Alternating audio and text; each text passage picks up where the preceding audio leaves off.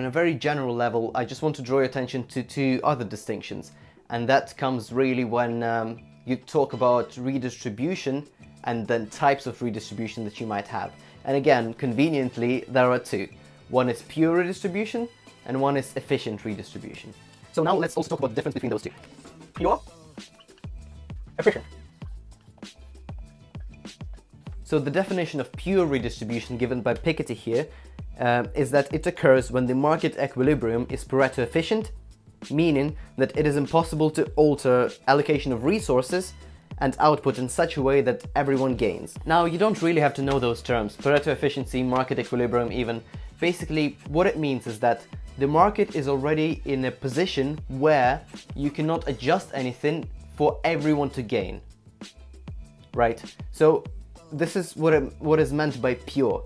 So that in a position of the market when everything is already aligned in Pareto efficiency, meaning you can't do anything to make the whole market better off, the social justice comes in.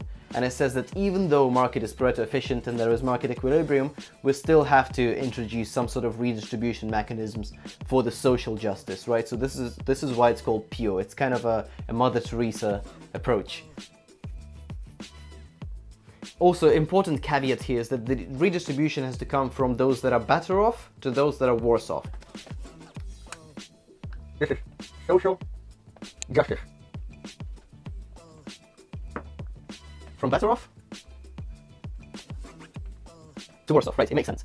Now, you might have guessed the definition of the efficient redistribution by now. Efficient redistribution occurs when the existence of market imperfections allows for direct intervention in the production process to achieve Pareto efficient improvements in the allocation and equitable distribution of resources.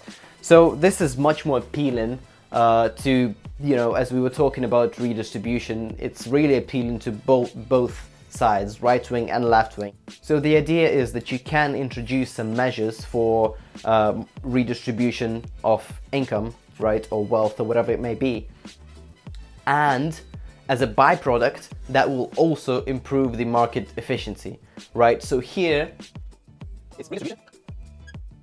That needs to efficiency. So that's a good thing, right? This is when everyone in the end is better off. This seems very simple, right? Pure, efficient. One, it's purely for social justice, even when the market is in optimal condition. Efficient is when you can both improve social justice, right, and sort of equality from an equity perspective, from just fairness perspective, and lead to the market becoming more Pareto efficient, right?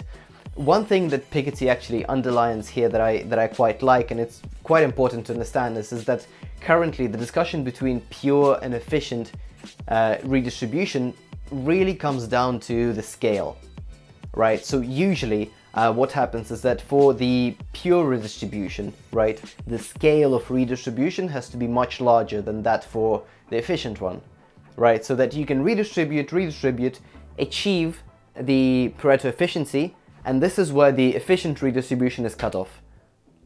And then any further intervention is going to be part of the pure redistribution.